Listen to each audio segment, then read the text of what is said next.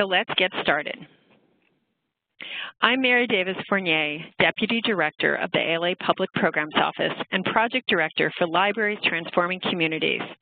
And we are very excited to share with you this free learning series that will explore various dialogue facilitation approaches and support library professionals being able to position themselves to foster conversation and lead change in their communities. The relevance and importance of this work in our world today speaks for itself, but perhaps ALA President Julie Todaro put it best recently when she said that as our nation becomes increasingly divided, ALA sees tremendous opportunity for libraries to be a leading force for reconciliation, progress, and common ground. So let's hold that thought today. And with that purpose in mind, I'd like to introduce my two co-presenters. Cindy Fessmeyer, Director of the Columbus Public Library in Columbus, Wisconsin. Librarianship is Cindy Fessmeyer's second career, following 14 years in nonprofit administration and community organizing. From 2013 to 2015, Cindy led a team comprised of staff and community members as part of the Libraries Transforming Communities initiative. She's also contributed to the Aspen Institute Action Guide for Public Libraries project and is a member of the 2017 PLA Leadership Academy cohort. Today, she'll share some of her experiences and provide some insight for those of you who are newer to this work of library-led community action, discussion, and change. And I'm so happy to also introduce Courtney Breeze, Managing Director of the National Coalition for Dialogue and Deliberation. We are so happy to have her and NCDD as our partner in this initiative. In addition to directing NCDD's ongoing programming, its many projects, and its biennial national conferences, she is a trained dialogue and deliberation facilitator, trainer, and mediator. With extensive experience in the National Issues Forums framework, Courtney has also worked with the Massachusetts Office of Public Collaboration, training and managing mediation programs. Models for Change is a 2-year professional development project that gives library workers access to free training and community leadership techniques such as coalition building and dialogue facilitation. Now, what does that mean? It means it's about listening and bringing people together to build better communities, more effective libraries, and to enact change. And this introductory webinar will provide an overview of this new initiative. By the end of the webinar, we hope that you will have learned about this initiative and about ALA's project partners for learning and how to register for upcoming trainings. And we also hope that you've gained a clear picture of why these tools and trainings will be able to help you and your libraries to better engage with specific communities. Briefly, here's our agenda. We've done introductions. We're in the middle of the sort of ALA overview. Cindy Fessmeyer will share her experiences with us. Courtney Breeze will explain a bit more about what the National Coalition for Dialogue and Deliberation is and does and their resources, and she'll also give us an overview of the models that will be taught as part of this initiative. We'll have some FAQs and point you to more resources, and then we will have time for questions and answers at the end.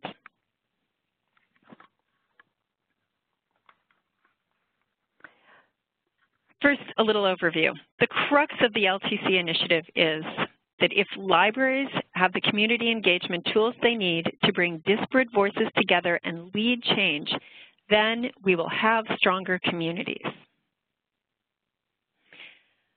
So right now, you're going to see a polling box to the right that we mentioned before, asking the question, have you ever used Libraries Transforming Communities resources?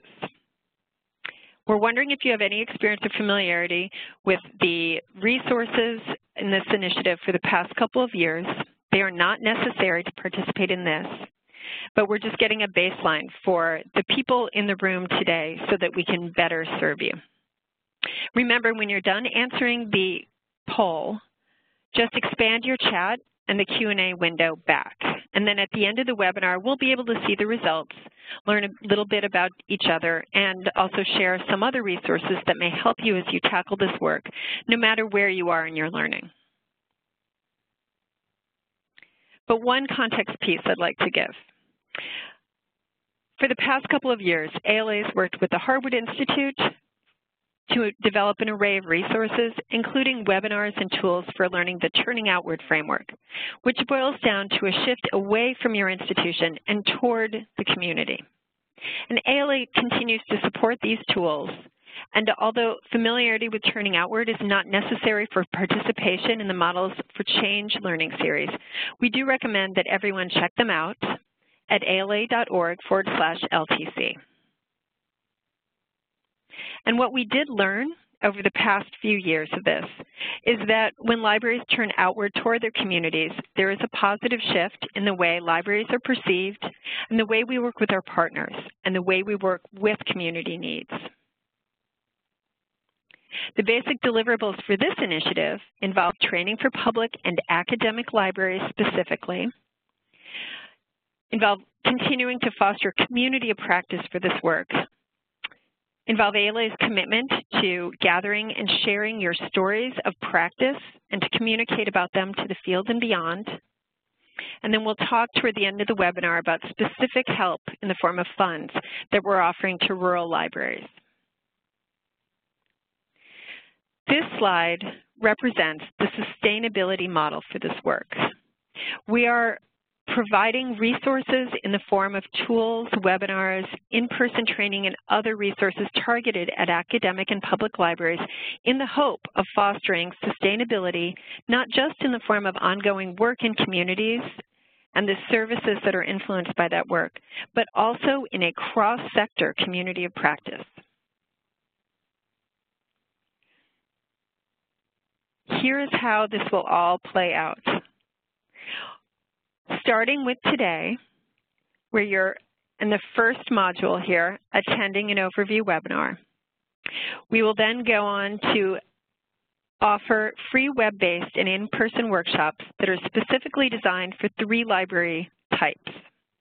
The first one, launching this spring, next month, is serving public libraries who are serving larger and urban communities. That will run through the spring of 2017. There will be an in-person training in conjunction with the ALA Annual Conference in June. That training will be a chance, and all of these in-person trainings will be a chance to take one of the more in-depth models that we are teaching via webinar and try it out and delve a little deeper into that learning. In the fall of 2017, academic libraries will enjoy the series that we have put together with 2 other models, also culminating in an in-person workshop in February of 2018 in conjunction with the ALA Midwinter Meeting in Denver, Colorado. And then in this winter and spring of 2018, our third module is targeted toward smaller, mid-sized, and rural communities, and it will culminate in an in-person workshop taking place in conjunction with the 2018 ALA Annual Conference in June. ALA and the National Coalition for Dialogue and Deliberation have worked to identify 2 models for each of these learning streams, and Courtney Breeze from NCDD will get into these models in a little bit, but know that each of these webinars has been designed to give you the tools you need to try them with your community. Our hope is that practitioners in both sectors, public and academic, can see themselves in those areas. But what if you feel like you fall in between those categories? No worries. Listen to what Courtney has to say and sign up for what feels like applies best to your situation or your aspirations for this work. We list here the IMLS designations for library size and type, and that's what we use to create these learning streams. But understand, it is how you see yourself and your library. So if your community is like mine, and it's 50,000 people bordering a city of many millions, and you feel that the first series may serve your needs more, then sign up for that one. Just sign up. Again, all of these sessions are free, and the webinars will be freely downloadable for further self-directed learning. And with that, I'd like to pause and invite Cindy Fessmeyer to share a bit of her experience with this work of library-led community engagement and dialogue facilitation in her community of Columbus, Wisconsin. Thanks so much, Marion. Hey, everybody. This slide shows you what I look like, but it also shows you what my little library in Columbus, Wisconsin looks like. And the reason you're seeing kind of tradition and innovation up there is that we are a library that, according to Mary's previous slide, we're somewhere between very small and small. So we serve a municipality of 5,000 people and another 10,000 people in the more rural areas around us. Because we are historically manufacturing and agricultural communities, we have very deep traditional roots. Many families have lived in Columbus for a very long time. On the other hand, we're only about a half hour from Madison, which has a large university and is the seat of state government, so we're rapidly becoming a bedroom community. So those are two different kinds of forces within the community that we strive to work with each and every day in Columbus. So before I get started, and really what I'll be doing is that sharing my story part that Mary talked about earlier. Before I go there, let me tell you why the library. Now, some of you might have heard this and some of you might know this cold, but why should the library get involved in transforming our communities? I know for me, when I've been doing this in my community, some people ask, you're a librarian, why are you doing this? Really good question. Truthfully, the kind of snippy answer is, if not us, then who is going to do it? Who in our community is doing it? Who has the infinite trust that libraries have from the citizens within the communities they serve? And so why shouldn't it be us is kind of my answer to you. We know our communities. We know the people within our communities. We know what they want for themselves and for their families. We know their aspirations. We know their challenges in life. I would say that libraries are actually perfectly seated to be the ones to help foster change within their communities. Why is it worth it for the library to do that? Doing this kind of change will probably not immediately up your circs or the number of people walking through your door. We're all working on those issues, but I will say that what a library can do is more than just circ a material to somebody. We can help foster meaningful change within our communities. Together, hand in hand with other community organizations, with the municipalities we serve, and with the citizens within the community, we can have a significant impact for the people who live in these communities. And the other thing that I think is really important, especially in this day and age, is what it does is gives libraries the opportunity to really just stay relevant, man. We need to stay at the forefront of people's minds when it comes to their thoughts about the awesome things within their community. So this really helps us step up and say, hey, we're here, don't forget about us, we're changing right along with you. Keep an eye on what's coming next from us. The last thing I'll say about that was mentioned a little bit by Mary a few moments ago, and that is that engagement with our community is true democracy. This has nothing to do with the politics of the day, the kind of White House politics. This has to do with actual democracy by, of, and for the people. And if anyone within a community could be by, of, and for the people, that's us, folks. So be ready to just kind of stake your claim and say, yeah, we're in it with everybody. Okay, so enough preaching from me. What I want to do is tell you quickly my story. So as Mary mentioned, I've been doing this work for a number of years and was fortunate enough to be in the Libraries Transforming Communities cohort some years back. And as part of an effort to connect with our community and find out what they want for themselves, we held, among many other ways of collecting opinions from people, we held a series of community conversations. In my municipality, we held 12 of these community conversations, and that involved about 140 people over those 12. This photo on here is my favorite one. This is looking into a vacant storefront, and our small downtown is full of vacant storefronts. We're seeing no growth in the middle of town and lots of growth on the outskirts, which I'm sure many of you are seeing in your municipalities as well. So for one night, we turned on the lights and we occupied a vacant storefront and invited local business members, Chamber of Commerce, Downtown Inc. people to come together and talk about their aspirations for their community. No surprise, they talked a lot about business. Other organizations, other individuals that we spoke with, they talked about whatever was on their mind. Another way that we collected information from people that was a little more quantitative was this version on a wish tree. We turned it into a Root for Columbus tree, and the tree traveled around town for about 2 months. It was in coffee shops, gas stations, the library, schools, the hospital.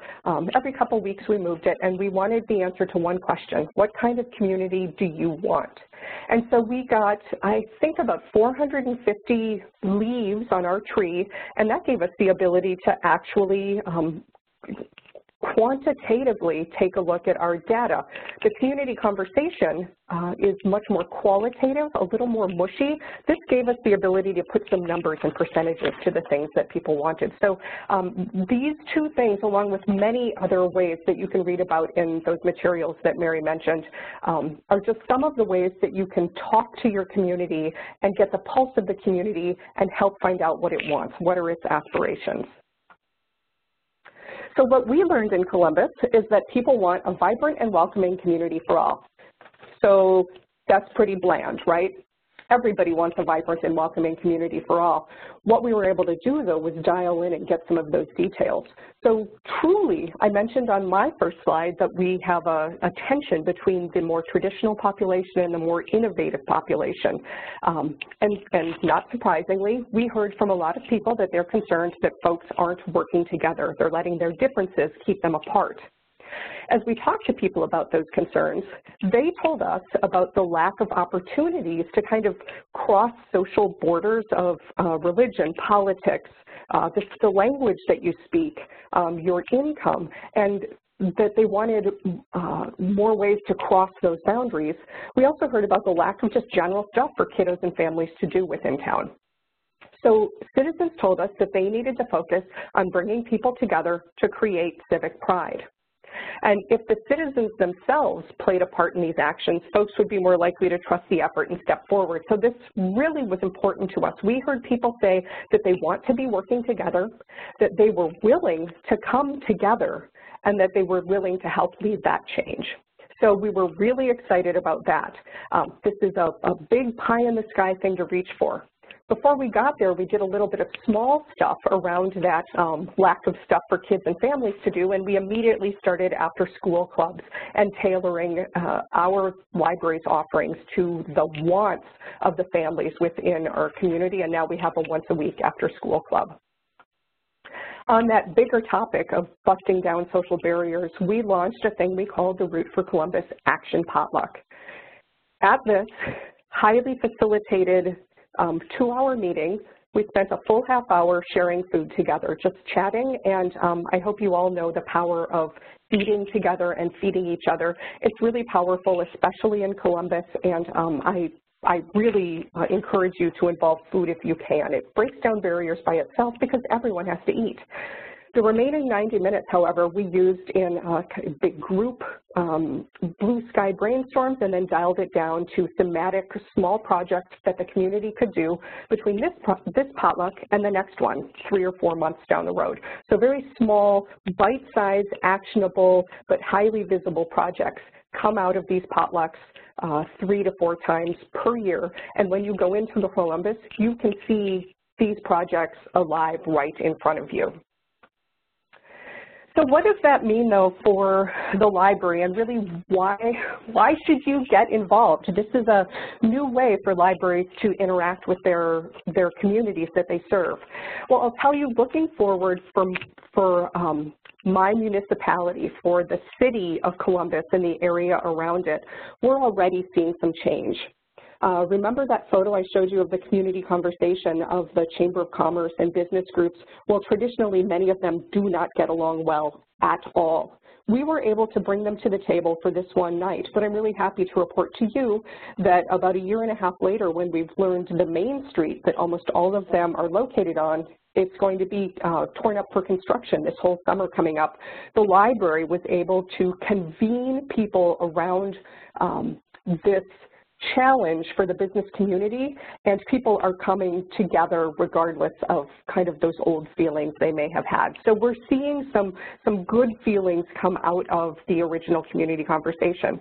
We're also seeing citizen-led things happen. Like truly, just this morning, I saw that somebody in Columbus, I don't know who, launched a new Facebook group called Progressives for Columbus. And this is new. Social media kind of networking hadn't been happening within Columbus, so that's kind of breaking news for us. But then we've also got other community groups like our local historical society coming and wanting to partner with us and wanting to become a program of us, and that feels really good for us. So in addition, for the library itself, I think it's really given us, the library, a seat at the table amongst community leaders, and by that I mean folks who work in City Hall, elected leaders, and kind of the bigger muckety-mucks within the town. I think that there's a new respect for what we're able to do. We can bring people together and have them converse congenially. When we're doing that, we're really elevating my position within the community. More importantly, we're elevating the library's position and other staff who people interact with all the time. We're also given the opportunity to elevate local grassroots leaders. Me, personally, my road ahead, I'm very grateful to be among the early adopters, and I am passionate about making the work of the community the work of the library. We would be nothing without the community, so we want to reflect what they want for themselves. I would say at this point I have more to offer our profession as a whole, and hopefully that expands my career options down the road, fingers crossed. But overall, I just love the fact that I can marry my passion for social justice and being part of a local grassroots effort with the fabulous institutions of public libraries. And now I'd like to turn it over to my presenter, Courtney Breeze. She is the Managing Director of the National Coalition for Dialogue and Deliberation. She will introduce us to NCDD, and we'll get into the content of the dialogue and deliberation models that are part of this learning series. Thanks. Take it away, Courtney. Wonderful. Thank you, Cindy. All right. So as libraries, you are tapped into the community and you can see issues, interests, service needs, and so on. And for some of you, your skills have been bolstered by the Turning Outward approach featured in the first Libraries Transforming Communities initiative with the Harwood Institute, just like Cindy has described for us just now. So before I get into my presentation, I want to talk with you for a few minutes about your community's needs. So consider the following question for a moment. What is an issue you see your community grappling with, or a topic that is ripe for engagement? So take a moment to think about that, and please feel free to share the issues or topics that come to mind for you in the chat.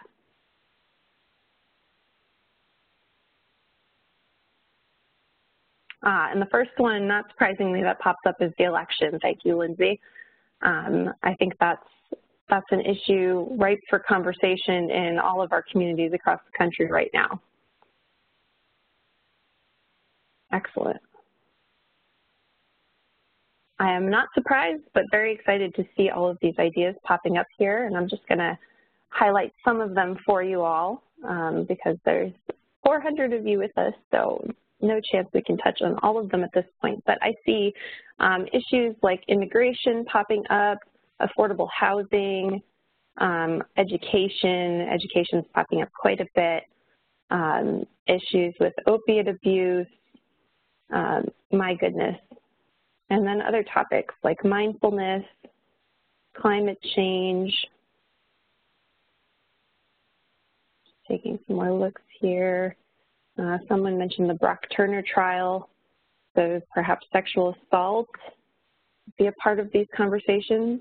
Empathy building, fabulous. Topics like diversity, wonderful, wonderful, wonderful. All right. So clearly you're quite attuned to the needs of your communities and have lots of ideas for conversations that need to happen in your communities. And I would say that many of these topics that you're listing here right now are things that are perfect for dialogue and really primed for good engagement processes. So I appreciate you sharing all of those with us. And I'll try to pull from these some more as I go along in my presentation today. A couple things I'll just point out. Obviously, we see a variety of responses here. Some are some pretty divisive, tough topics to tackle, things like immigration, even healthcare these days has become a divisive issue, and so on. And depending on how exactly you want to engage the community, whether it's you're looking to explore just where people stand on the issues and explore and get a better understanding of differing perspectives, or whether you're really trying to come to some kind of decision on things like perhaps education matters. You need to have a community conversation about your own education system in your town or city. How you approach those is going to differ. And so I'll talk a little bit more about some of the approaches that we're highlighting in this project that will help you to address different kinds of issues like these. So as I said, it is clear that you're attuned to the needs of communities that you serve, but perhaps some additional skills in convening, facilitating, or partnering could be helpful to libraries in your desire to be active sites and partners in community engagement. So it's that thinking that got us to where we are today with ALA partnering with the National Coalition for Dialogue and Deliberation. And to be clear, we talk about community engagement a lot in regards to this program. So what exactly do we mean by that? For NCDD, it is engaging a community in a different, thoughtful kind of conversation about something important or pressing for them. This is a complement to the library's Turning Outward projects of the past couple years, which sought to help libraries ask the right questions of what their communities want. And you just saw an example of that that Cindy gave you. As part of Models for Change, we're bringing tools and strategies to you for being able to help your communities engage on topics and issues that matter to them, so that you can be better equipped to help your communities get to the transformations, decisions, and action plans that they need. And I see a question about National Coalition of what, and that is exactly what I'm going to talk about right now. All right, so the National Coalition for Dialogue and Deliberation, we have it up on your screen there. So who the heck are we? NCDD, as we like to go by, because that's much easier to remember than National Coalition for Dialogue and Deliberation, plus that's a mouthful. We are a network of over 2,300 individuals and organizations, all innovators who bring people together across divides to tackle today's toughest challenges. So NCDD, the organization, serves as a gathering place, a resource clearinghouse, a news source, and a facilitative leader for this extraordinary community. So NCDD's membership in the U.S. is visible on your screen now. This is a little screenshot of our map, which you can also view and engage with at ncdd.org/map. And that was just added into the chat for you if you want to grab that. As you'll see at the bottom of the image, membership is categorized into different groups, including government, higher education, consultants and facilitators, and other members. Among our 2,300 members, we have organizations and individuals in these and other roles who are experienced in bringing people together across divides. And they are located in just about, if not every state in the U.S. Some of you may be connected to these folks already. A good number of them have experience working with libraries. Those of you who haven't connected with them will have more opportunities to do so through this project. We will be making efforts to partner libraries with NCDD members to offer additional guidance, facilitation, training, or other services as you embark on your efforts.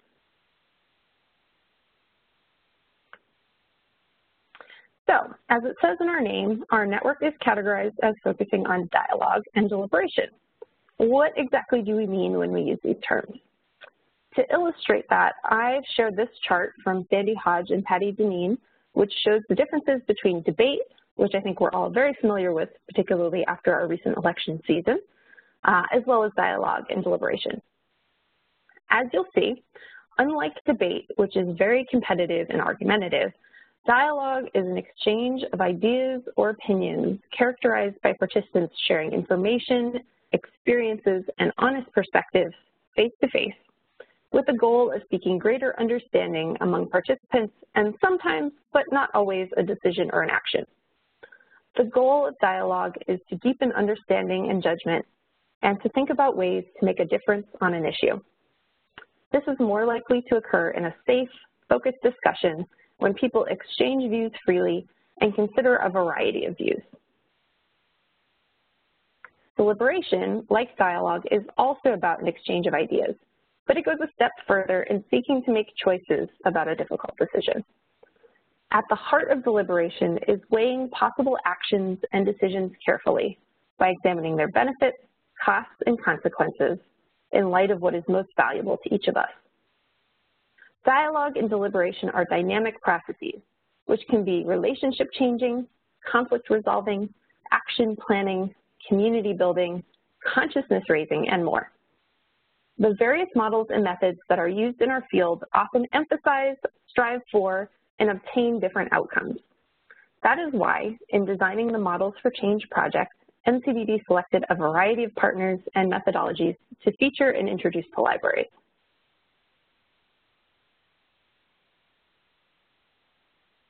So there are different goals in community engagements, and therefore different approaches to take in how to conduct the engagement.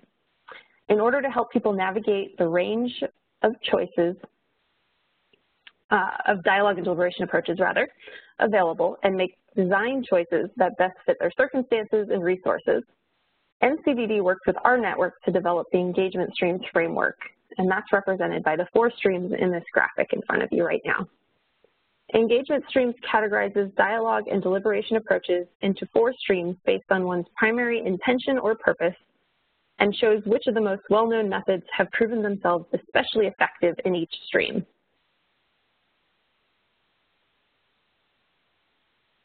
So the purpose of each of the 4 streams of engagement is listed on this slide, and I'm going to talk about each of them briefly. Exploration is about encouraging community members to learn more about themselves, their community, or an issue. This is helpful when a community needs to reflect and gain collective insights or make new connections to one another, but not necessarily to make a decision. Conflict transformation processes create safe spaces for resolving conflicts, building trust, and improving relations in a community. It can be used when healing is needed after a crisis or trauma, for instance. Decision-making approaches are used to involve a community in influencing or making decisions about policy or other issues. They are about deliberating, examining options, and coming to a decision or a direction for the community or a governing body in charge to implement. And finally, collaborative action empowers communities to solve problems, take collective responsibility for action. It is often a good approach to take when multiple entities or stakeholders are involved or need to be a part of a solution. So NCDD, in developing the plans for this project, identified methodologies in all 4 engagement streams to introduce libraries to. These methodologies provide a range of dialogue approaches for different settings, group sizes, resources, and purposes. If you'd like to dig deeper, we've just shared a link in the chat to a more in-depth version of the engagement streams framework now. This gives you more information on each of the streams as well as the models we'll be introducing through this project. It's a streamlined engagement streams document, if you will, that will focus on just the 6 models that we are presenting to you as part of the Models for Change project. So I'm going to briefly describe these 6 models that we'll be teaching in this series. As I talk about each of them, think about different roles that libraries can play in bringing these processes to their communities. You, as librarians, could be a facilitator of a dialogue, but you could also serve as a convener, a host, or another role with other community partners. Also think about how these tools can be used by the library itself for internal dialogues as well as for community engagement. They do have multiple purposes. All right. So Conversation Cafe. Conversation Cafe is an exploratory type of dialogue. People gather together in small groups for 60 to 90 minutes for a dialogue that gives people a chance to feel heard, process their feelings, or explore a topic. And there's a link to Conversation Cafe's website in your chat now. We chose this approach for the smaller rural library series as it's simple, easy to organize, requires minimal resources, and has great flexibility in regards to topics, but it can be used in any library, of course. Several libraries, including the Austin Public Library and the Great Neck Library in New York, offer monthly conversation cafes in the library to allow community members to explore different topics together as part of their regular programming. So imagine for a moment, bringing people together to discuss current issues such as immigration. We heard that come up several times in the chat just a couple minutes ago. The presidential election, also a hot topic right now. Or some more philosophical topics such as freedom or death. And yes, people will come together to talk about death. People are invited into a small circle of chairs and invited one by one to go around the circle and speak to what is on their mind with regards to the topic without interruption or comment from other participants. Then an open dialogue begins. No actions necessarily come from the dialogue, but people leave the cafe with a better sense of one another, deeper understandings of their own and of others' perspectives. And as you can see here in the images, these are a couple examples of conversation cafes. Some folks have had them around their dinner tables, but most of the time they've happened in cafes, libraries, and other settings where people are just seated in those comfy little circles and able to talk to one another.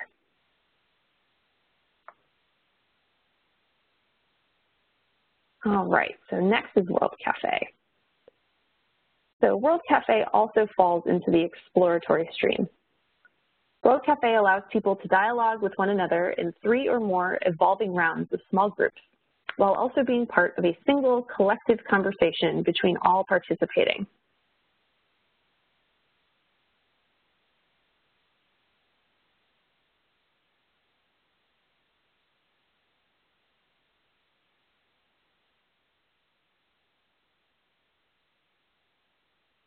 And markers to allow the group to track their thoughts in each round. And we've added a link to World Cafe in the chat as well.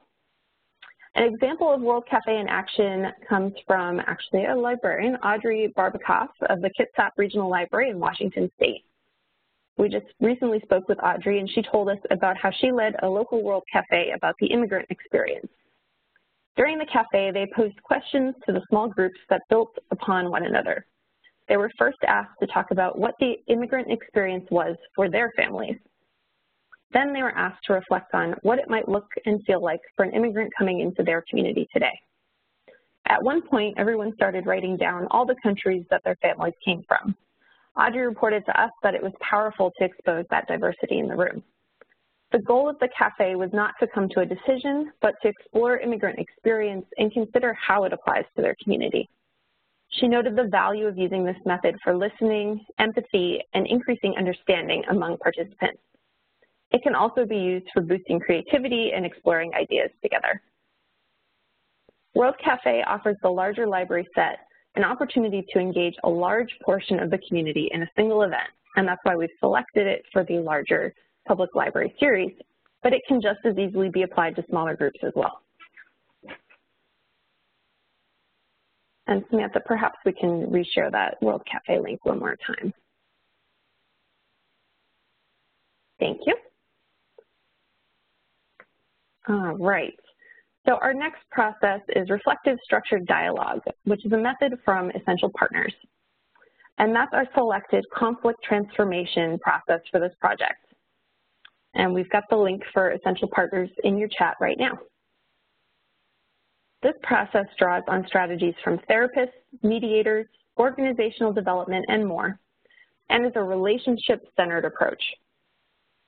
Essential Partners approach was most notably used for dialogues between pro-choice and pro-life leaders in Boston, when the organization was then known as Public Conversations Project.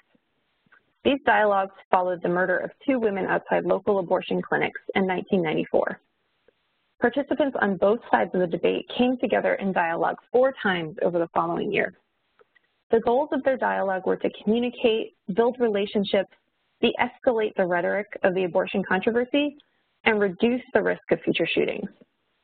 Participants found dignity and goodness in the people representing the other side of the issue, and increased their compassion and civility towards one another. The group actually continued these first meetings into a series of conversations that ultimately lasted 7 years. This dialogue structure is usually best utilized as a sustained dialogue over time, though that doesn't necessarily mean 7 years in all cases. Participants come together multiple times to share experiences and explore questions that both clarify their own perspectives and help them become more comfortable around and curious about those with whom they are in conflict. We selected this approach for the academic libraries as it can be well suited to addressing issues in a campus community, as well as helping deeply explore diverse perspectives on an issue. But certainly I imagine many of you in public libraries will see application as well.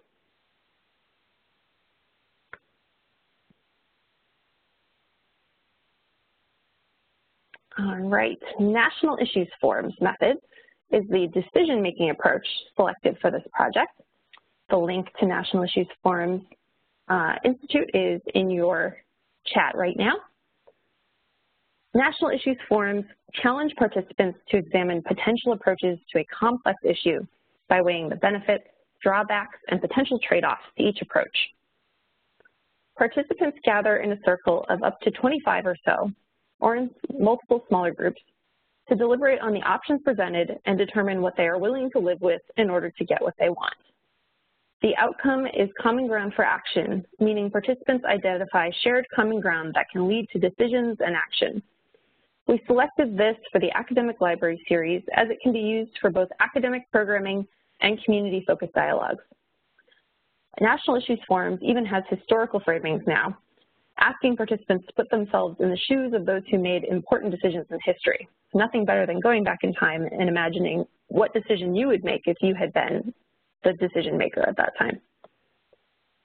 So National Issues Forums may be familiar to you all. They have a long track record working with libraries. An academic library-based example actually comes from Rutgers University, and I believe Nancy Cronick, who I'm sure many of you are familiar with. A team of librarians named and framed a discussion entitled, "What is the future role for library liaisons at Rutgers University?" which provided choices about the evolution of new roles and institutional strategies for strengthening relationships within the university community.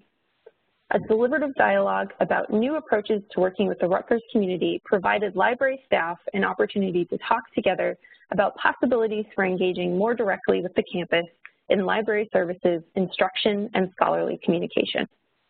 Roles were redefined and strategies for action reconsidered. Subsequently, Rutgers University librarians launched a series of conversations to recalibrate their interactions with the campus community. These conversations focused on aspirations, are bringing people with common concerns together, unleashing new possibilities to occupy a more visible, valued role on campus and build partnerships.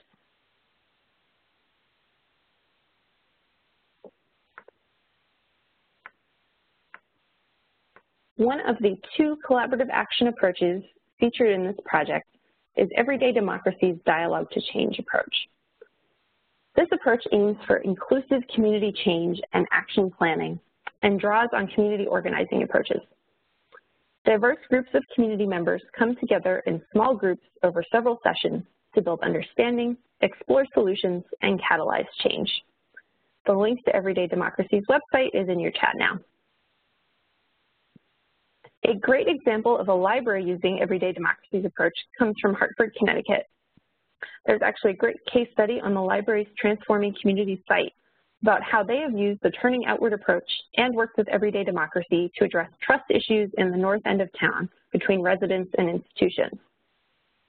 So following a turning outward process to reveal the needs of the north end community in Hartford, the library set up a series of deeper dive discussions in the north end around police-community relationships and public safety. And there's a link to the case study in your chat now if you want to dig deeper into that. Police lieutenants were part of the conversations, and the larger group ultimately broke into 3 smaller groups focused on specific themes that emerged. For these 3 action team conversations, the team used the engagement tools provided by Everyday Democracy. The 3 action teams focused on the following. 1 focused on the media. Residents felt mainstream news media portrayed life in their neighborhood as worse than it really was. So they worked with the media to find ways to share additional stories from the community. Joint learning experiences for the community and police. This group came up with ideas, including working with a local community theater group. And finally, youth and teenagers' relationship with police.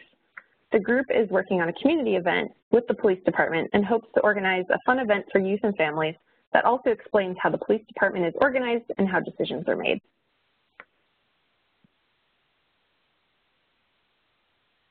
And last, but certainly not least, our final method is the collaborative action approach, Future Search. Future Search is a planning method that enables communities to identify a mission, take responsibility for action, and develop commitment to implementation. It's particularly useful in fast-changing situations where everyone needs to have the same big picture in order to act. Because all sectors are involved, it builds strong ownership and powerful shared experiences. The link to Future Search is in your chat now.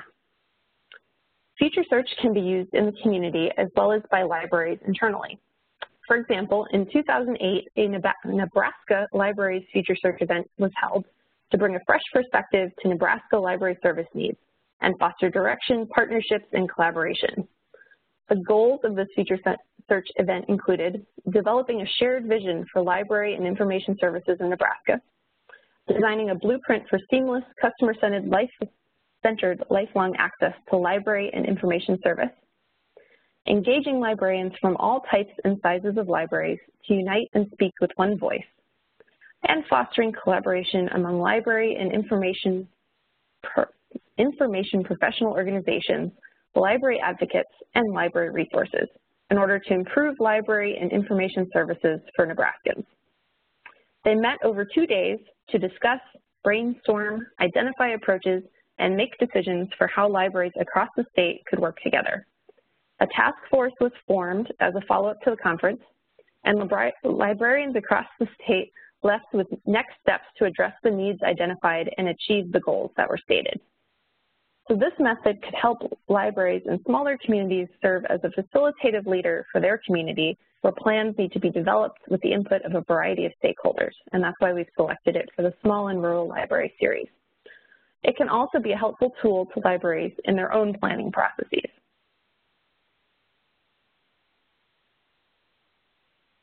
All right. So let's go back to our conversation earlier in the session where we talked about issues or topics ripe for engagement in your communities. And let's start to think about next steps that you can take in the time between today and participating in the training sessions. What can you do as a next step to get the ball rolling? For instance, what entities or organizations might you talk to? And how can you learn more from your community about what most needs to be discussed? Now, I'm not expecting you to have answers to these right this moment. I'm just posing these as things to ask yourself between now and when you start to get these trainings. I suggest talking with your peers, potential partners in your communities, and taking note of what you might like to do and who would need to be involved in order to do that. So what community organizations might you need to bring to the table? Are there government entities that need to be involved, and so on. Take a look also at the engagement streams and think about what types of engagement you may be best suited for or may be most useful to your community. Getting a better sense of this will assist you in considering the method that will best suit your needs before the training gets underway. Think too about how to learn about your community's needs if you find yourself unsure of what topic is most ripe for engagement. So think back to Cindy's remarks, for instance, for some creative ideas of how to seek that feedback from your community. Hold those community conversations, ask them about what they'd like to see for their community. Maybe use the tree idea. Personally, I think that's a fabulous way to gather that information. And don't feel like you have to take on the biggest issue or challenge in your community right off the bat. Start with something manageable, of importance to your community, but perhaps not as divisive, complex, or difficult to facilitate, unless you feel like you're ready to do that. Understand that for many of you, you are just getting started, and it'll take time to learn and grow your efforts. And know that in the meantime, our network will be available to help when you need us.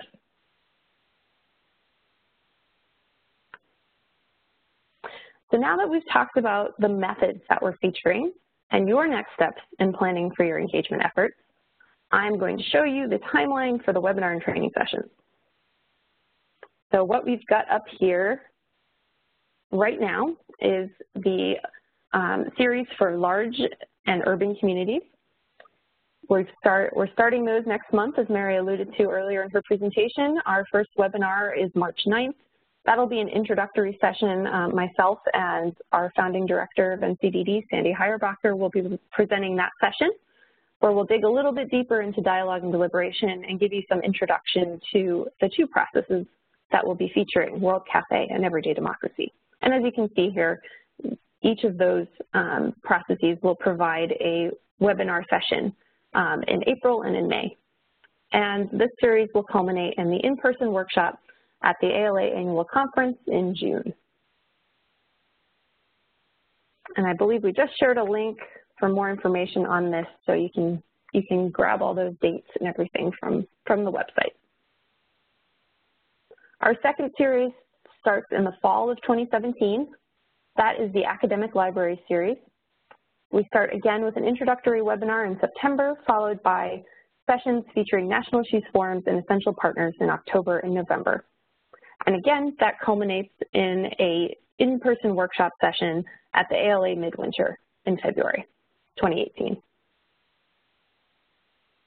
And then finally, last but certainly not least, our third series is in winter and spring of 2018. That'll be for the mid-sized, small, or rural communities.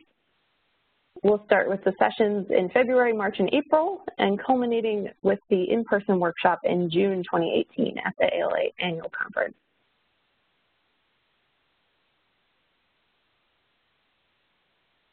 All right, so I'm going to hand the presentation tool back over to Mary, and we're going to go through some frequently asked questions.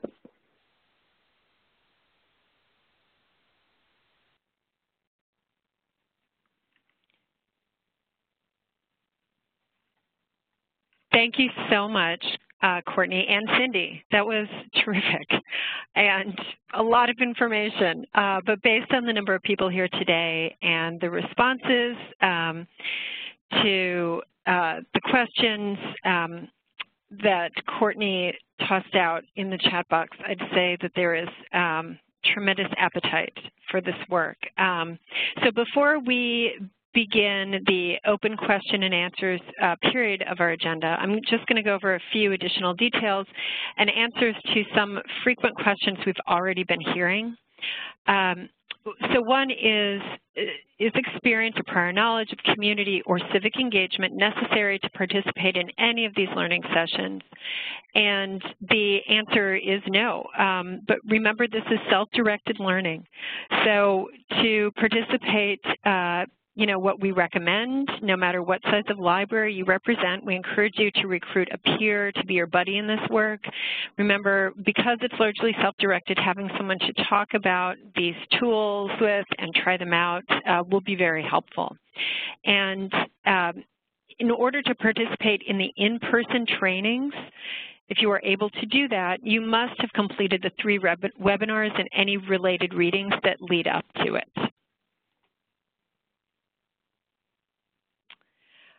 We've been asked if we'll be offering CEUs for these trainings, and although we're unable to offer ALA CEUs, we will provide you with a certificate of attendance if requested, and we are partnering with the Center for the Future of Libraries to offer badging through Credly.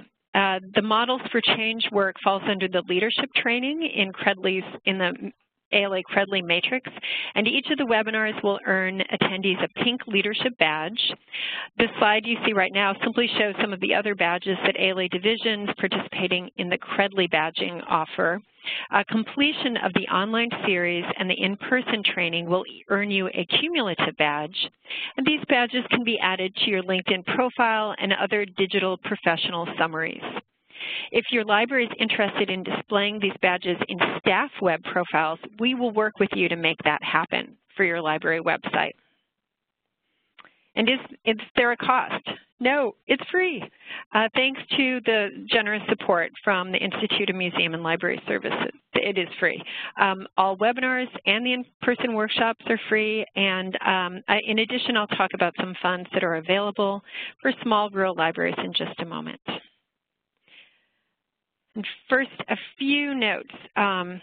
So based on the high interest we've seen in registrations for the first round of webinars, we feel that the in-person trainings are going to fill up quickly. We have space for 50 people at each of these in-person pre-conference workshops. They are day-long workshops. And for the first one in June 2017, preference will be given to the public library workers serving larger, mid to larger urban communities.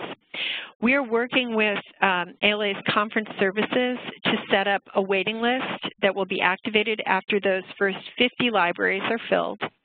Library slots, are filled.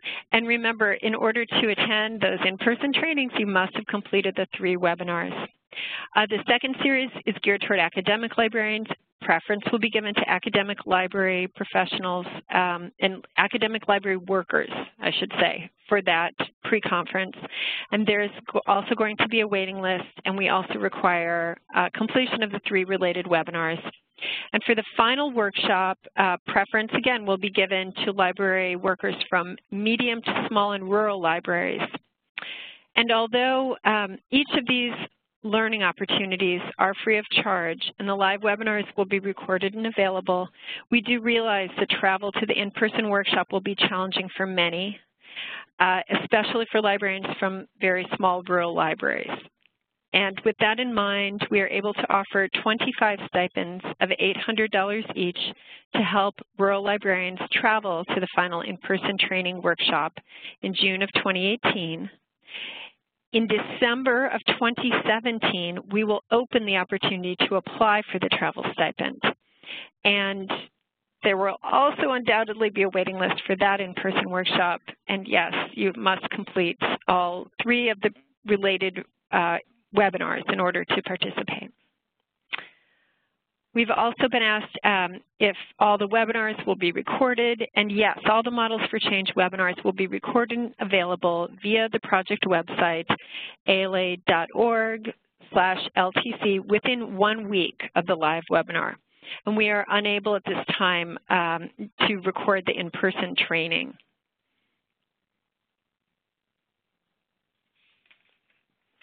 And before we talk a bit about questions and some resources, it'd be great if we could look at our poll.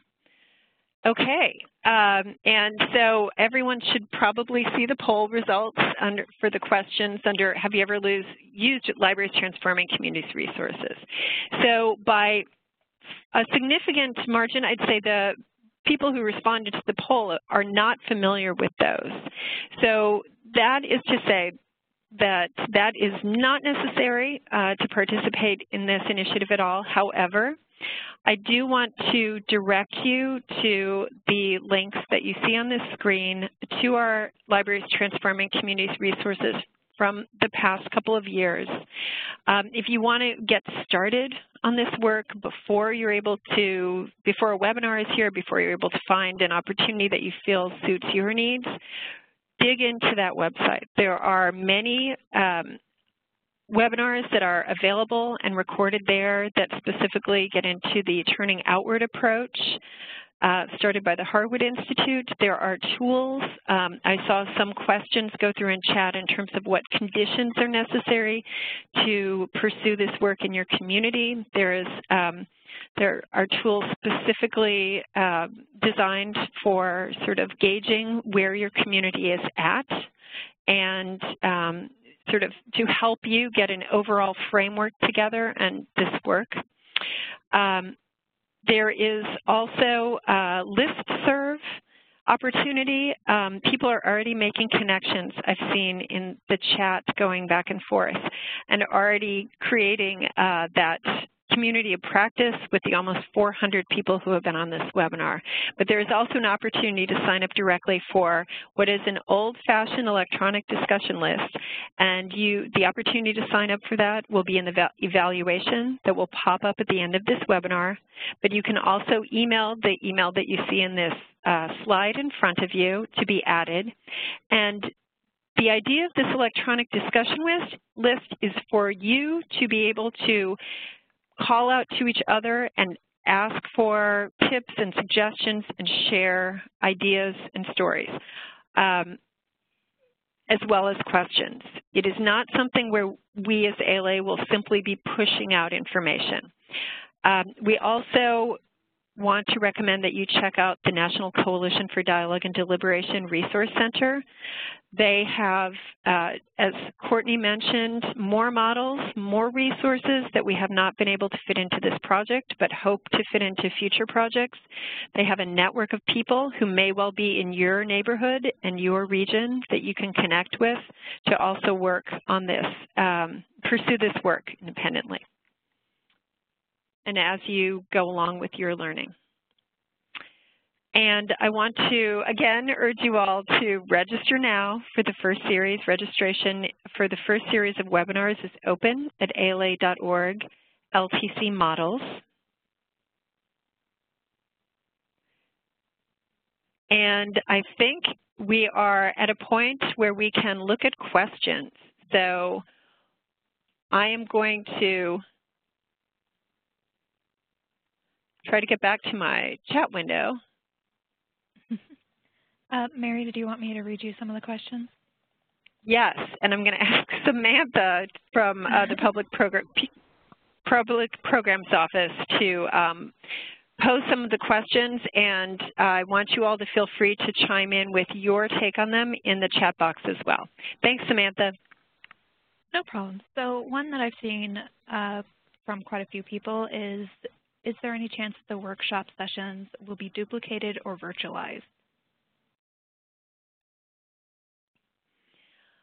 So this is Mary. I will try to answer that. Is there a chance? Yes, it is our ardent hope.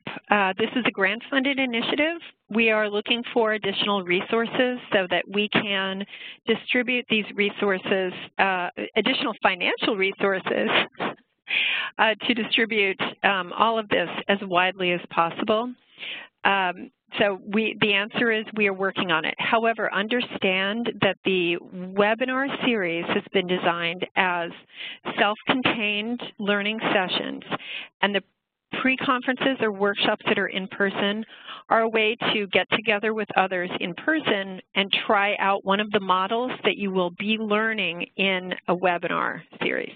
So yes, ideally I'd love everyone to be able to be in person, but you will still be learning the model on the webinar. I hope that answered that. Great. So this one's for Courtney. What internal conditions must exist for a public library to actually affect community transformation? Well, goodness, that's a big question right there. So I guess perhaps the person who asked that question can chime in on the chat with a little bit more of what they're looking for. I mean, I think for any of you, there's a question certainly of capacity. So what is the capacity of the library to both convene a conversation, and should the library be a convener, meaning are you, what kind of conversation are you having and who's responsible for the outcome? If it's something that community members are ultimately responsible and those who participate, it might be fitting for the library to be a convener and the host of that process. If it's something with other entities that need to be a part of that, the library might be a partner or part of that. You may serve as the host space for it, or you might facilitate those conversations. There's lots of possibilities for what you can do. But in terms of conflict transformation, looking to see if we had, there's no clarification there. It's really, a lot of it is going to depend on the circumstances, the type of issue, what players, what parties, what stakeholder groups are going to be involved, who's going to ultimately make decisions, things of that sort that will help determine the library's role in that process, who needs to be involved and how to best proceed. And some of that will be conveyed, of course, in the trainings. And as I mentioned before, NCDD is also committed to helping connect libraries to our members in their local areas who can further assist with some of that figuring out how best to approach these things. Great. Thanks, Courtney. Mary, this one's for you, and I've seen different variations of it, so I'll try to summarize it. A lot of people are wondering, they think that their sessions that fit their library is too far away, being in the midwinter pre-conference and 2018. They're wondering if they can attend the earlier sessions or if they can be moved up. Right. So we would love to be launching all of these resources yesterday at the same time. However, because this is a grant-funded initiative, we're working as fast as we can. So at the moment, the timeline we have in place is the timeline we have to work with. I would ask you to, as you're looking at the models that Courtney explained a bit and you sort of go through them on the website, I would ask you to look at them and select ones that you feel might work best for your situation and what you are trying to tackle, and register with that in mind. So while I know that and feel free, especially for the webinars, to register for all of them if they all seem like they have value. But at this point, the project timeline is set due to the sort of our capacity and constraints of our resources. But we will, I promise, get as much out there as quickly as possible.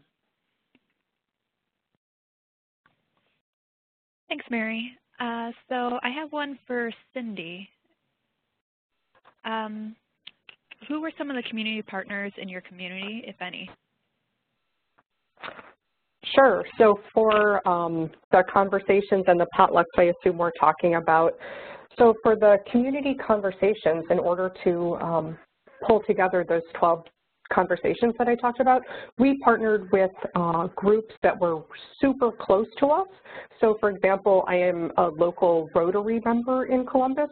So the very first conversation that we did was with my Rotary group. So we started with one that was really easy to arrange, where they had no choice but to say yes to me, who was already a member of their group.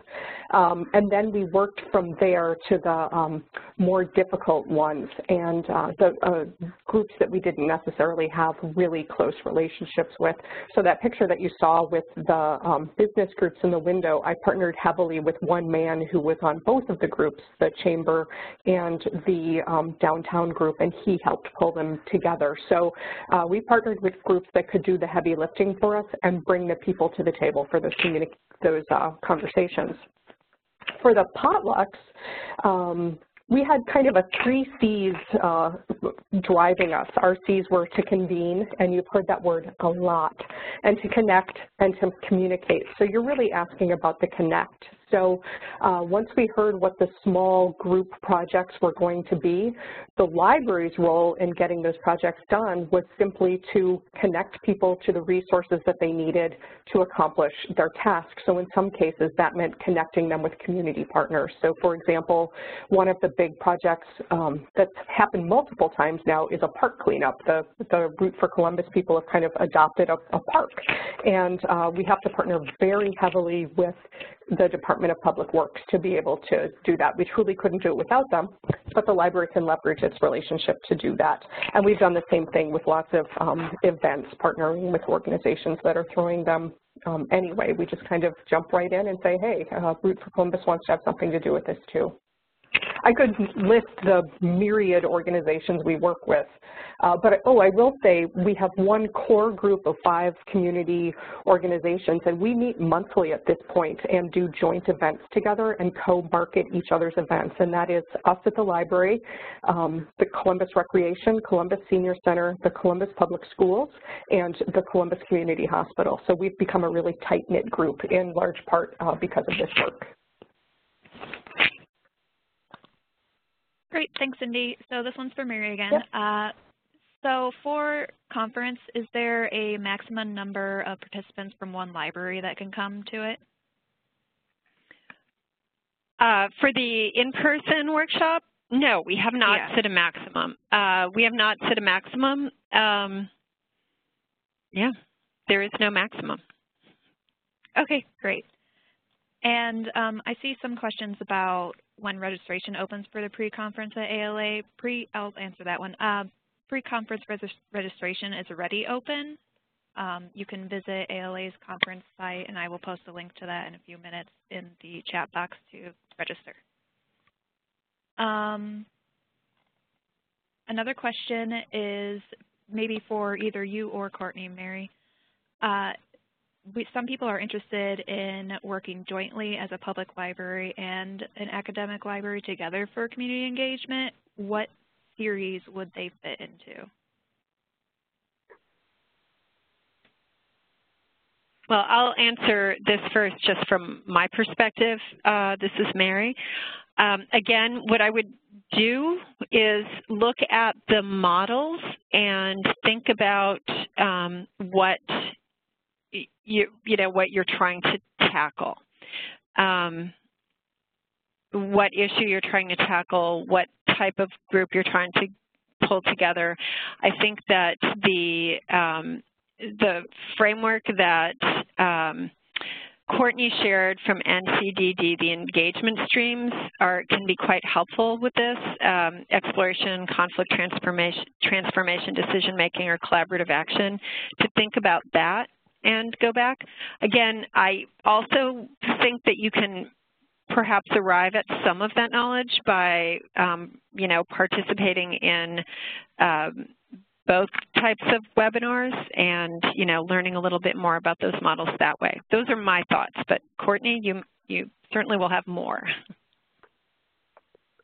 Yeah, I am resending the engagement streams framework into the chat right now for folks to take a look at.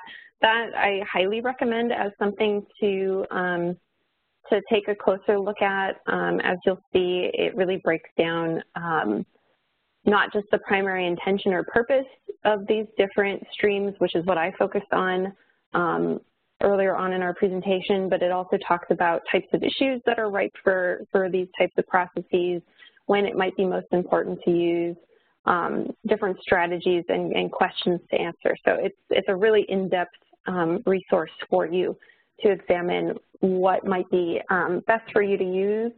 I think partnering across libraries can be very helpful and powerful, and so I encourage that. But again, I think some thought and planning about what might be, what you might want to do, and what methods might help you best in doing that would be very helpful as you decide how to proceed. One other thing I just wanted to mention, because there are different questions about the trainings and how much folks will learn in the webinars versus the in-persons, and we know that the in-person trainings are more selective. Several, if not many, of the processes that we're featuring here are pretty easy to pick up and have additional resources available to you, so that post-webinar, with the resources that are available, you should feel pretty confident to be able to bring them to your community. Conversation Cafe, for instance, is such a simple and elegantly simple process, as we like to refer to it, that anyone can really pick it up with minimal training. We held a hour-long host training ourselves in January for folks, just to get them up to speed on this is how it works, and here's where the resources are available, and please go out into your communities and host some conversations. And that's really all you need to get started. So several of these methods that you'll be introduced to, you'll see, are pretty much grab and go. I know when we spoke to Audrey, who I featured in my comments earlier about World Cafe, she talked about actually experiencing World Cafe at an ALA meeting previously and really learning the process and skills there. And she further developed those skills and adapted them so that she could then convene conversations in her community as well. So I just want to encourage you that when I say things like, you're just getting started and all of that, a lot of these processes are pretty simple, and you are all very savvy people, and I think that you'll be able to learn a lot in these webinar sessions. And if you need additional assistance, like I said, we're going to continue to connect you to our members. And of course, we will continue to be there for you all as a resource. Great. Thank you both. So let's knock out a few of the quick logistical questions. These are for you, Mary. Can volunteers from community agencies take part in the trainings? And I'm assuming they mean the pre-conference. You know, at this point, the pre-conference will need to be limited to library workers simply because we just have limited seats. And I also want to just address the fact that I'm hearing from attendees here in the chat that our pre-conference is showing it's sold out, which, believe me, is new since the beginning of this, this webinar. So you guys are amazing. And we had already requested that our conference services set up a waiting list for that. I'm discerning that since you've told me it's sold out, that waiting list is not yet in place. So what I will ask you to do is email Samantha. You can weigh in here on who they should email so that we can add their name to the waiting list if that is not already in place through conference services. Yeah, you can email me. I'll post my email really quick. Yeah, so you can just email me there, and we will add you to the wait list. Another quick question is, should we or can we use the library's Transform hashtag for this effort? Yes, please. Please use the library's Transform hashtag for this effort. That is the hashtag we're using, and it is, as you can see at the bottom of the screen, it is what we're using for this entire initiative, and we would love it if you tweet with library's Transform hashtag. Thank you. Could you explain the Credly badge a little bit more? Sure. The Credly badge is simply an effort to recognize your learning here, and badging has been something that has been popular, especially for digital resumes and professional profiles. So we're offering it as a professional recognition token for participating in any of the segments. So you earn a badge per online learning session that you participate in, not counting this one, which is an overview. And then after for any of the tracks, after you've completed the 3 and a more in-depth workshop, we offer a further badge. I hope that is sufficient explanation. I think so. And then this one is, I think, more for Courtney. What kind of resources will the library need to implement events like these, community engagement? So it varies, and you'll learn that a bit more as you explore some of these methods. As I had mentioned, some of the processes, Conversation Cafe, for instance, requires absolutely minimal resources. You need, space for a small group of people to sit in a circle around each other, and a topic and the guidelines. And so, for libraries with minimal resources and want to bring people together and really just explore a topic, that's something that can be done, pretty simply with a small, short amount of time. If you're looking at more of the decision-making or collaborative action processes, or perhaps those conflict transformation processes, so that reflective structured dialogue that I talked about, the example I shared was a 7-year process. Now, of course, you're not necessarily talking about that, but that requires a little bit more planning. Decision-making, certainly in terms of getting all of the key people to the table, can take some time in terms of creating the right partnerships to get people involved, getting people to participate. A lot of it is about building relationships and inviting folks in. And then there's the aspect of just planning for the dialogue, framing the conversation, preparing to facilitate, which you may or may not do depending upon your comfort level and what type of issue you're trying to tackle. So it will vary, but generally speaking, some of the exploratory conversations tend to fall more into just the logistical needs in terms of thinking about what resources you need. to set things up, whereas the collaborative action, decision-making, and in some cases the conflict transformation sessions can require a little more thinking about the right people to get involved, partnerships, perhaps hosting conversations in multiple locations on the logistical end, and so on, depending on how complex an issue you're talking about.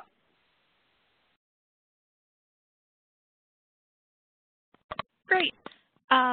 Thanks, Courtney. So another question is, if my library is more in a medium category, and this is one that I see pop up quite a bit, should I go for the larger urban area, or would the smaller mid-sized one fit? Does it depend on my area type or the size more?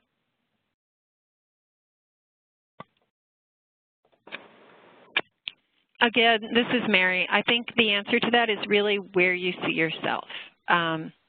So look at the models, think about what you're trying to do, and you know, it's really where you see yourself as a practitioner and where you see your community. We trust your instincts, so it's your self-perception. Thanks, Mary. And we have time for one more question. So this one I've seen pop up a couple of times. Courtney, I think this is more towards you. How do you bring together people from different viewpoints and go beyond the same 20 people who usually show up for events? And I know that's a more broader question. Yeah, I think what I've found in my own experience and what I think my colleagues would say is a lot of it comes down to finding the right way to invite people in. And in some cases, that means reaching out beyond your usual avenues. If you just put up some flyers or posts on your website that you're having a conversation and all are invited to participate, you're likely to get those usual suspects.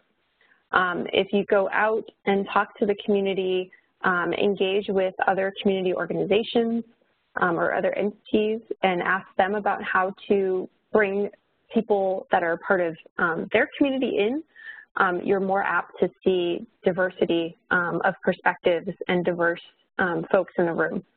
So if you're having a conversation about immigration, for instance, you want to think about different organizations in the community that serve diverse groups, folks who work with recent immigrants.